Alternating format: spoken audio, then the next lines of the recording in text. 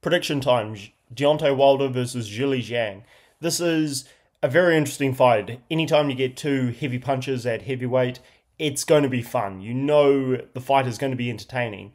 But in terms of who's going to win, I really don't know, because these guys are both coming off lackluster performances to Joseph Parker where they both got outboxed. And, Zhang had more success because he let his hands go more, but he still couldn't put Joseph Parker down for good. And even though he protested the decision, or he was unhappy with it at first, he clearly lost.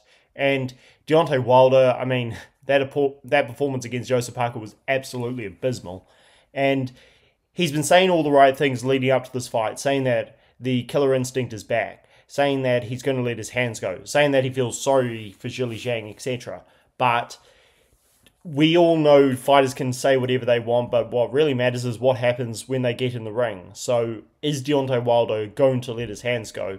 And if he does let his hands go, is he going to be an easy target for Zhang? Because the thing about Zhang is that even though he looks like a big, slow guy who's old, he does have fairly decent counterpunching for a big man. Like, for a guy who, again, is in his 40s, is 270 plus pounds, who, again, does not have fast feet. This guy moves like an elephant. He does have pretty good hand speed when he's counterpunching.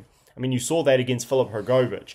Whether or not he won that fight or he should have got the decision is another matter. But when Hrgovic was getting close to him and he wasn't able to get out of the way of Zhang's counterpunching a bit fast enough, Zhang was lighting him up with those hooks and uppercuts. And he also was able to land solidly on Joseph Parker, who, once again, I felt fought the wrong game plan. But either way, Zhang did get outboxed, but when he was able to get close to Parker, his punches were no joke. So Zhang does have a chance to catch Deontay Wilder and put him down. But the thing about Zhang is, one, he does fade later on, and even though he is quick with the counters, he's good at doing that against guys who stand in front of him. Deontay Wilder, he does move around a little bit, even though he looks clumsy. He moves around, I think, fast enough to trouble Zhang because, again, Zhang is just so slow with his feet.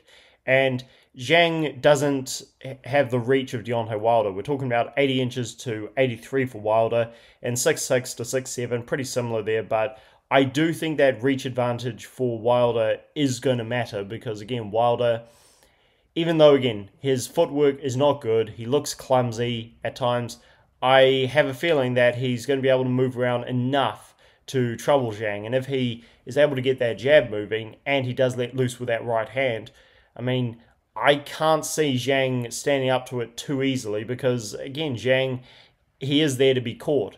And he doesn't use a lot of head movement. So it's a really, really tricky one to call because if Wilder does simply adopt a similar style to what he did to win the heavyweight championship against Stavern, box on the back foot and let loose with the right hand cautiously, then I can see him outboxing Zhang. But on the other hand, if he does what he usually does, like against Luis Ortiz and Dominic Breazeale, I know that fight ended in one round, but just hear me out on this. And he's also done the similar thing to Artur Szpilka, which is he plants his feet, he lets loose with the right hand, and he telegraphs his shots because he's being very erratic in there, going for one big shot rather than setting it up traditionally with the jab and other setups. Plants his feet, lets loose with the right hand, telegraphs it, and these guys are able to counter him. Dominic Breazeale did counter Wilder before he got knocked out, and Breazeale is easy target practice, to put it mildly. Ortiz, again, slow guy, doesn't have head movement, always open for the big shot, and is similar to Zhang, but not quite as skilled, and because of his lack of amateur achievements, talking about Ortiz. And Artur Szpilka, fast move, actually not fast mover, decent mover I should say, homeless man's version of Alexander Usyk, And, southpaw, a little bit awkward for Wilder. All he was doing was moving around, and he was able to catch Wilder plenty of times because Wilder, he barely landed his jab in that fight because he was winging with the big shot, but also Spilker wasn't giving him the opportunity to land the jab because he was moving just a little bit.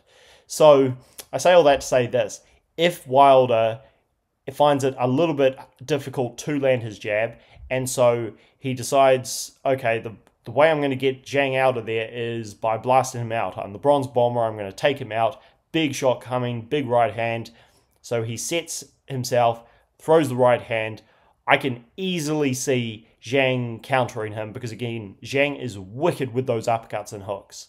So, and also Wilder's chin, after those beatdowns against Tyson Fury, he's never going to be able to take the same punch. I mean, Joseph Parker hurt him, and Joseph Parker's hands are faster than Zhang's, but Zhang's counterpunching ability, again, is good. I know I keep going on about it, but again, for a big guy who moves slower than a glacier when he's being aggressive and doesn't move his head and is 40 and is 270 pounds, Zhang has fast counters. And if they land on Wilder, I definitely expect Wilder to go down.